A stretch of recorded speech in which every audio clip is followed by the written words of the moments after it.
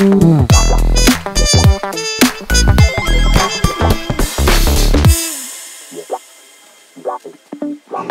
guys, today I'm going to be talking about the 3 states of matter. The 3 states of matter are solid, liquid, and gas.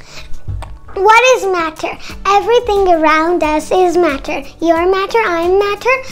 Matter has volume and weight. There are some properties of matter like color, shape, size, or texture, and so many. So first we will be talking about solids.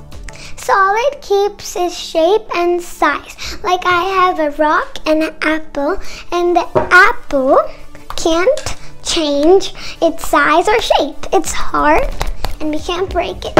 And this rock, it's so hard and you can't break this at all either.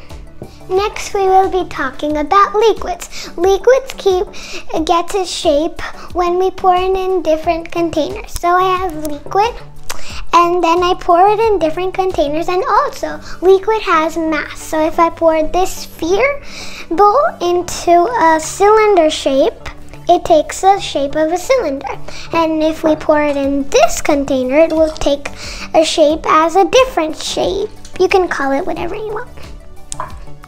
Next, we will be talking about gas.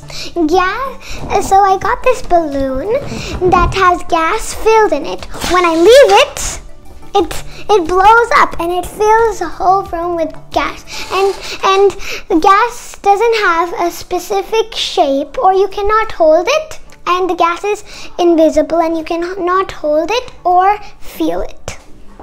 So now I'll be showing you one experiment about one form of matter to another form of matter. So I got some ice here, and if I leave it in the room temperature, it will turn into water. So the ice changed the form into the liquid. Now I'll be showing you how the liquid turns into gas.